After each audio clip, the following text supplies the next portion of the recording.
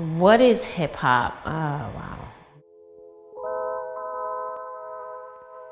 It's life, it's culture, it's speaking to the masses about hardships and how to come out of it.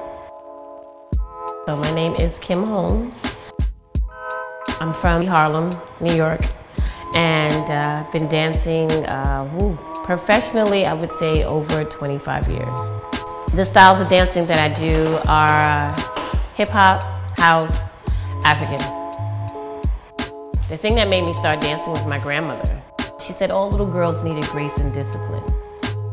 I was a little girl, 4 years old, and I had a lot of energy. So for her, it's like, I can't keep you in the house like this, so we gotta find something for you to do with all this energy. And I went to a school called Sounds and Motions, which used to be located on 125th Street and Lenox Avenue. I was 15 when I was first exposed to hip hop through a girlfriend of mine, Marjorie Smar.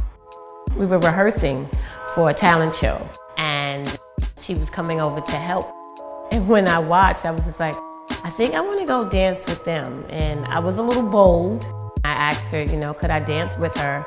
And she was just like, could you dance? So I was like, yes, I could dance. And she said, well, could you do this step? And my audition step with her was the Running Man.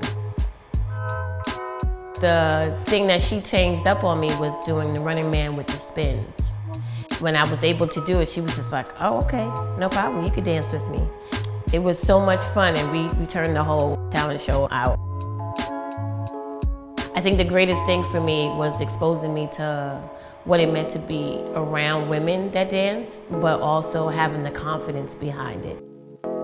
I think for the kids coming out of that era, I graduated in '90, so that was the changing of events of watching us go and do videos, doing tours, dancing behind artists.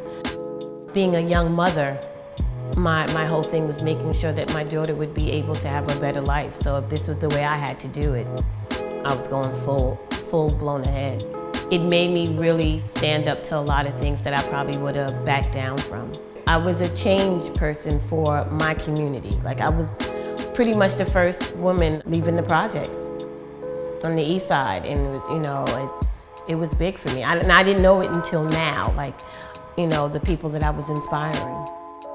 Your parents really watch to see who you're gonna be around. And Marjorie was the only person that she would pretty much allow me to go out with. It's a heartfelt thing for me with Marjorie. I got into house because of Marjorie. Her gift was bringing women together, bringing communities together. I miss my big sister. We all have those days that sometimes, like, I'm not sure if I'm gonna do this anymore. I might wanna hang up my shoes, and then here comes some little girl like, Miss Kim, I need you to teach me. I wanna come to your class. Or young gentlemen, like, I seen you dance and you gave me so much life. I need to come learn from you. I'll give Marjorie all the kudos for that, because if not for her, I don't know if I would be in this at this time. She's always in our heart.